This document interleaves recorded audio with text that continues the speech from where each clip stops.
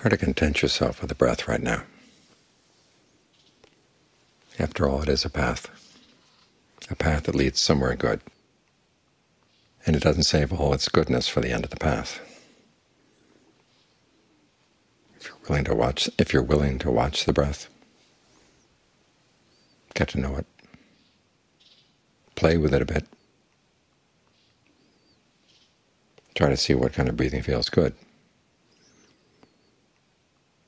It gives you an anchor in the present moment, so the mind isn't running out after all kinds of things.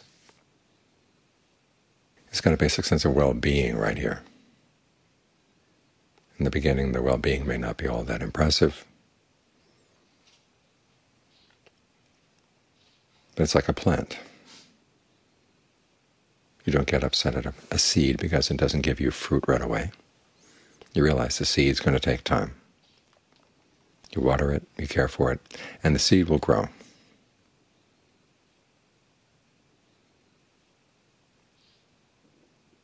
So talk to your mind and make it contented with what it's doing right now. This principle of contentment is very important. It lies at the basis of what the Buddha calls the traditions of the noble ones, or like the family traditions of the noble ones.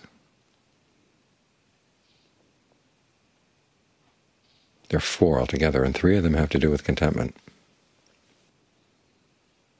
Contentment with the food you get, contentment with the clothing you get, contentment with the shelter you get.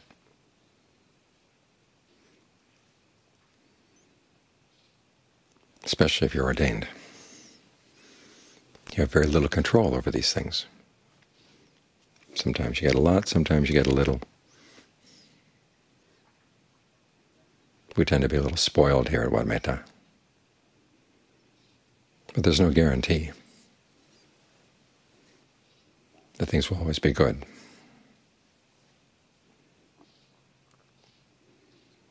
And even with all the food that comes here, sometimes you want something sour and there's nothing sour at all for the day. You want something sweet, there's nothing sweet.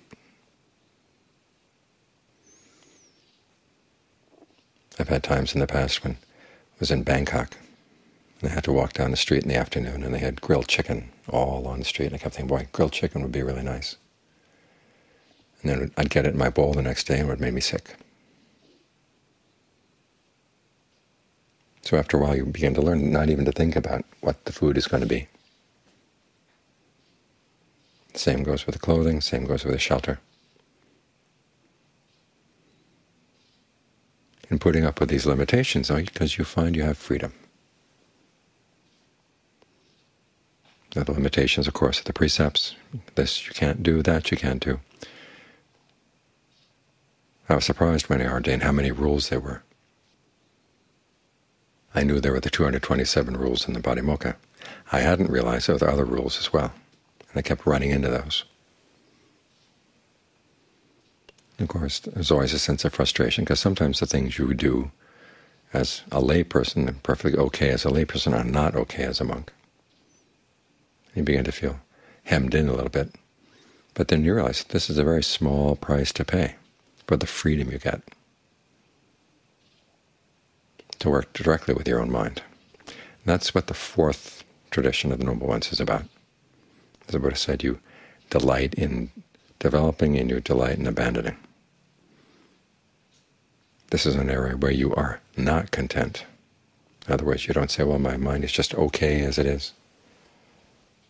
I'll put up with having greed, I'll put up with having aversion, I'll put up with having delusion, I'll put up with the suffering that comes from these things. That's not what you do. You're discontent with the fact that the mind is creating suffering for itself. And you want to learn how to delight in abandoning unskillful qualities and developing skillful ones, which often is the opposite of what we've been doing. We tend to delight in developing our craving. We don't delight in abandoning it. The idea seems very restrictive, it seems very unpromising. But the more you think about it, the more you realize, okay, this is what's causing your suffering. So you learn how to delight in the fact that you are able to overcome a particular craving. It may not be once and for all that particular craving, but you're able to overcome it this instance.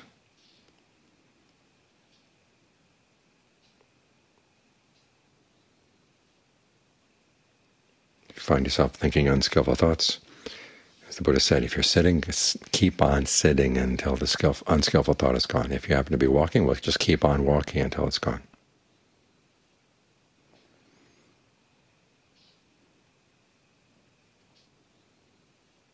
And then when it's gone,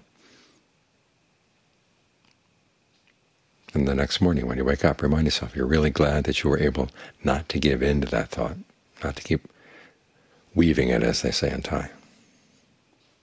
So that's what it means to delight in abandoning.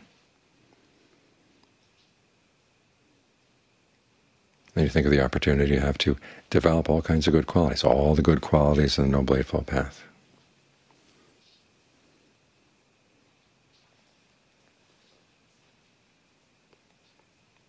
As long as you're not worried about your food, not worried about your clothing and your shelter, you have lots more time,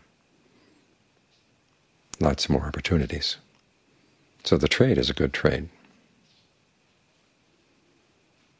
You put up with a few restrictions, but you've got a lot more freedom.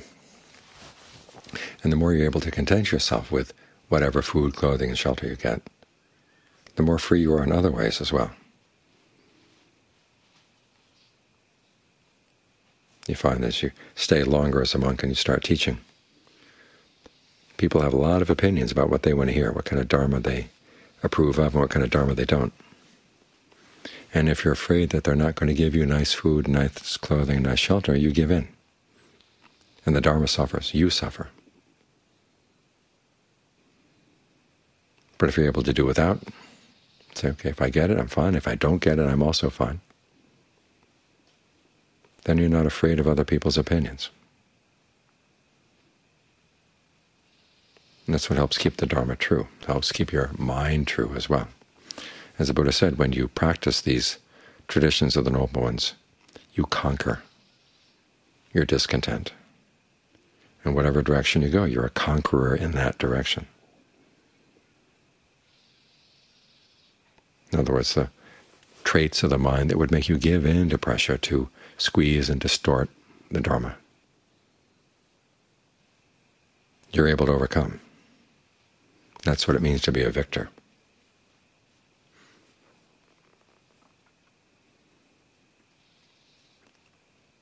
And so when you're willing to put up with whatever happens to come in terms of food, clothing, and shelter, you're free to focus on your real duties.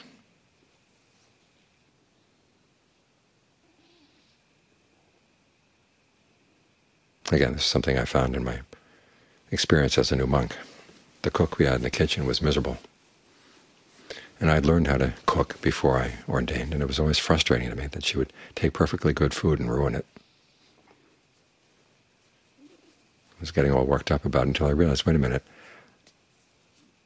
getting worked up about it means nothing at all. No matter how worked up I am about it, it's not going to change her cooking.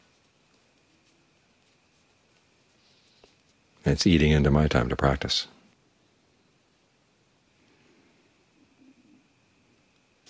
And so when I put away that dialogue in my mind, I suddenly found a lot more time for concentration, a lot more time to do what I was really supposed to be doing. As new monks, the Buddha said there are 5 things you want to focus on. And these things apply to lay people and as they practice in daily life as well. First is working on your precepts. Make sure you hold strictly to your precepts. Because, as I said, things you used to do before you observe the precepts that you thought were perfectly okay, suddenly you run into the precept and it says, no, it's not.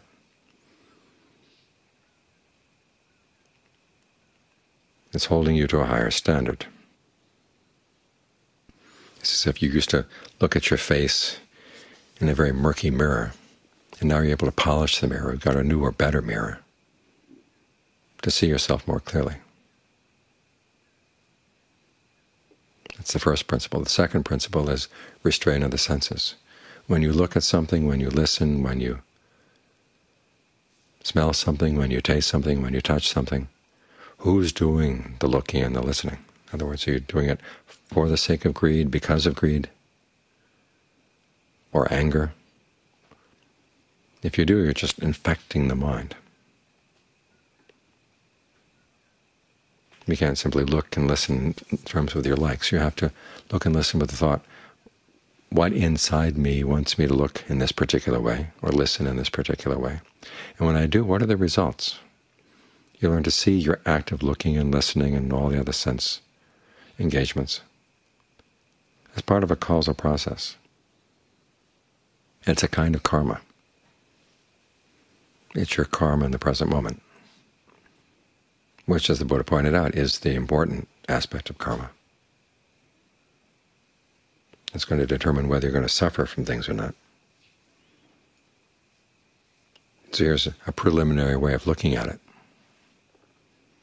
If you find that by looking at things in a certain way gives rise to lust or anger, look in a different way. The same with your listening and all your other engagements with the senses. And if you can't think of another way to look, don't look. If you can't think of another way to listen, don't listen. Until the mind can figure out a way to be with sensory input and not stoke its defilements.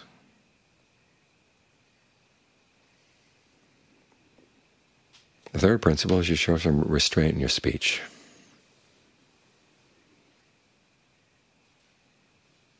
Again, here you're looking at your words not in terms of what you want to say, but what you think is the right thing to say in that situation. When you speak in this way, what is it coming from and what does it lead to? Be strategic in your speech, reminding yourself that it's going to have an impact on the mind. What kind of impact do you want to have? The fourth principle to develop is seclusion. Find time to be by yourself. Don't be hanging around with people all the time, because the real work in life is the work in your mind. And the time that you have to work on your mind is precious time.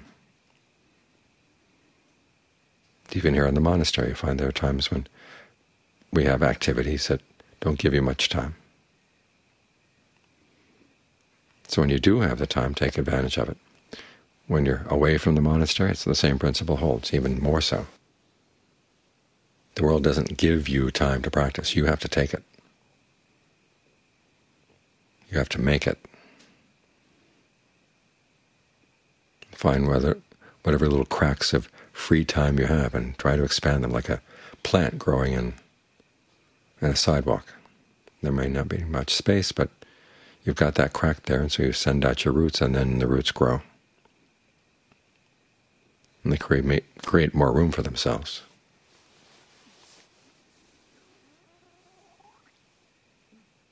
Try to have that attitude to whatever spare time you have, whatever free time you have. Not just where you're sitting with your eyes closed, but as you go through the day. Here around the monastery, when you're doing chores, there's plenty of time to be with the breath as you're working on sweeping and making brooms and all the other activities that are involved in living here. And finally, the fifth principle is developing right view, realizing that if there is suffering, it's not coming from outside. The suffering that's weighing your mind down is coming from inside. You've got to look at what's going on in the mind.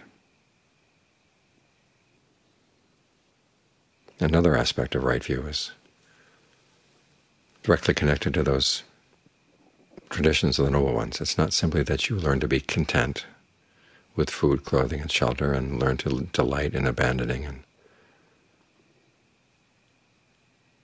developing. It's also that you learn how not to exalt yourself and disparage others over the fact that you have these qualities and they don't. Remember the basic image of the Buddha as a teacher. He was a doctor. And we who are practicing the Dharma have illnesses in our mind. And so we're treating our own illnesses, and it doesn't have anything to do with other people treating their illnesses. There's no competition.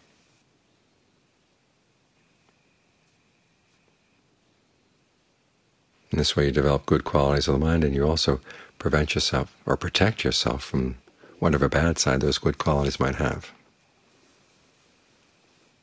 or that you might be able to develop around those good qualities. So this way you keep yourself protected on all sides. And again, in the Buddha's words, you are a victor in all directions. You've overcome your discontent with food, clothing, and shelter, and you've learned how to overcome your content with whatever muddled state your mind is in.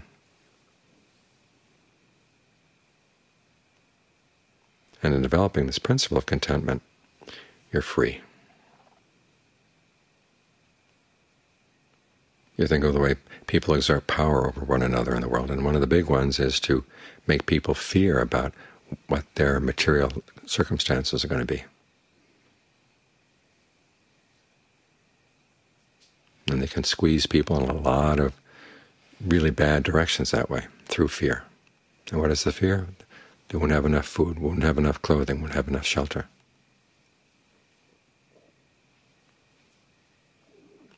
But if you overcome that fear, then you're free from all that unskillful pressure.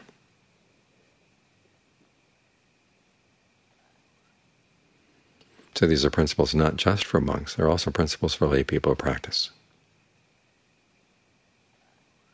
Because the possibility of being a noble one is not just for monks. It's also open to lay people as well. And as Ajahn Mun used to say, if you want to be a noble person, you live by their traditions, you live by their customs, which have nothing to do with American customs or Thai customs or Lao customs or whatever, Chinese customs.